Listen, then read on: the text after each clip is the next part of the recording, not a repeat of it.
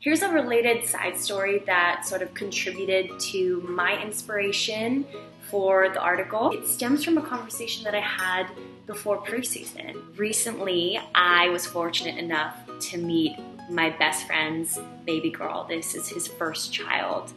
And so he and his wife live in Ohio, just off my route from Pennsylvania to Chicago. So it's sort of become a tradition to visit him and his wife every time I head out for preseason and every time I go home after season's over.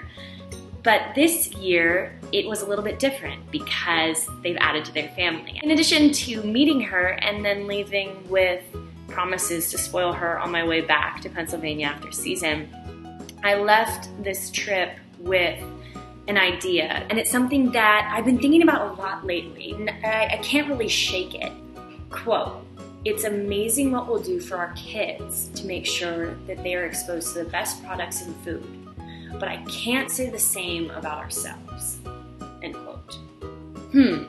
There seems to be a lot of truth behind this and its application to the greater adult population.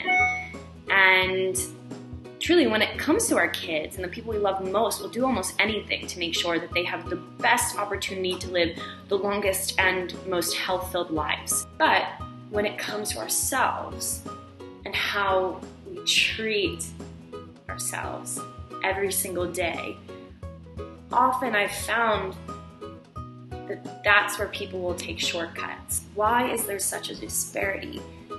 In a way, shouldn't it be in the reverse?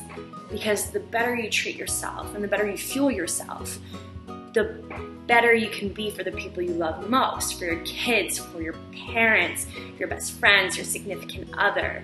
The best that you are, the better you can be for the people who need you most, right? So if it helps to think about it in this way, you're doing your people a favor by showing yourself more love, pursuing your favorite activities, the things that make you you and make you tick and make you happy, and fueling up with the best possible food that you have available to you within your budget and at your local grocery stores or co-ops or farms.